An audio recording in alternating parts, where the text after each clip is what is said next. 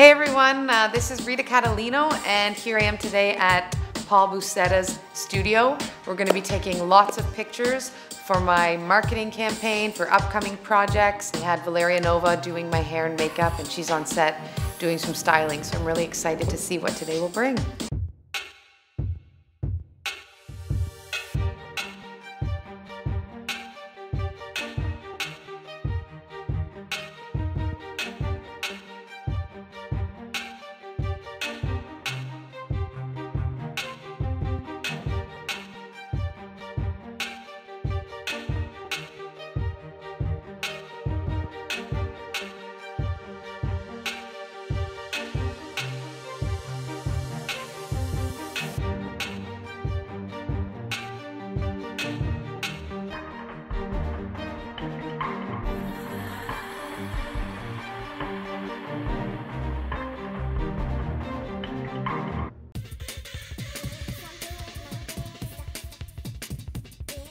The way you feel when you're in front of a camera and you get dolled up and it's all on you, every woman should be able to feel that. I know a little bit more too about what's going on with the lighting, so that doesn't make me nervous when the photographer stops and when Paul stops and is adjusting something. The first time I thought, oh my God, he doesn't like the way I look. He's trying to Photoshop me right away.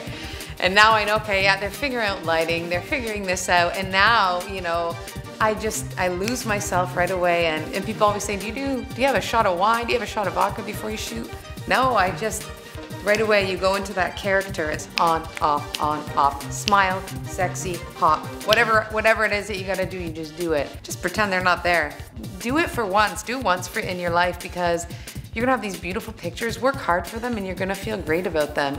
We're shooting a whole bunch of fun things. We're shooting some fitness, some fashion, some rock and roll, whatever happens. Whenever Paul and I get together, we just kind of let no plans, let the day unfold.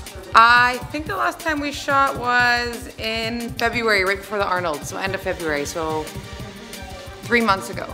No, that's not true. We did a quick little shoot at the Arnold's at around midnight. Okay, we did.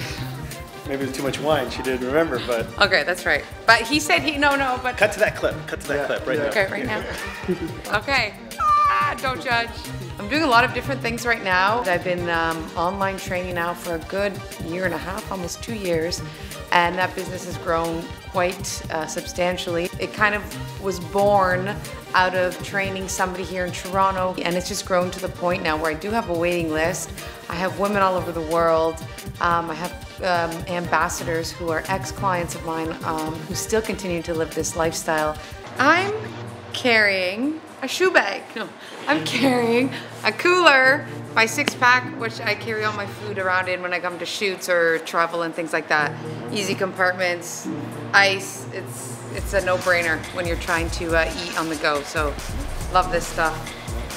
I'm also doing a really great project with my trainer, Tommy Caldwell. We've come together to do a weekly podcast called Health Optimized. And we both thought that there was a big need out there for a podcast or a radio show that women can listen to and kind of navigate through all the junk and all the stuff that's being thrown at us. You know, people should be doing this, or they should be doing this much cardio or that much cardio. Carbs are good, carbs are bad, meat is good, meat is bad.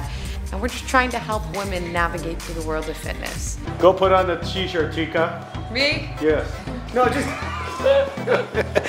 T-shirt? I have to wear your t-shirt? Yes. Is that like a shameless plug?